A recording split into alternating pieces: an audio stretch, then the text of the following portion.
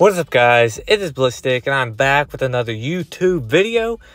And in this video, this is obviously going to be a Ultimate Hokage Duel video. And basically, this dude got the ramen guy. Before we get into the video, go ahead and join the Discord for this game. It is in the link in the comment section. Go ahead and join that.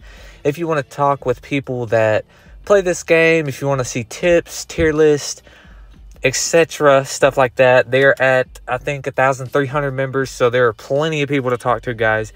So go join that Discord right now.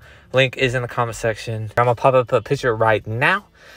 As you can see, the ramen guy is literally as his avatar, and he's just sitting there in the menu. Guys, how do you get this character? I have no idea. Like, I went to Ninja, went to Archive, and looked. He is not even on there. Like, I don't even know how you get this guy. Like, is this guy a dev or something? I have no idea.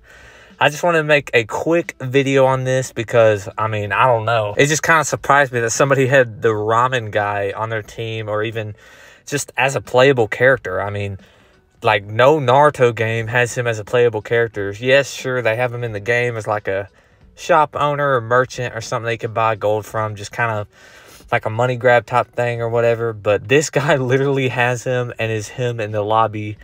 This is just crazy, guys. So if you know how to get him, could you please comment down below and let me know, because I kind of want to get this dude for a video to show off his powers and skills. But other than that, guys, thank you for watching the video, and please subscribe to my channel.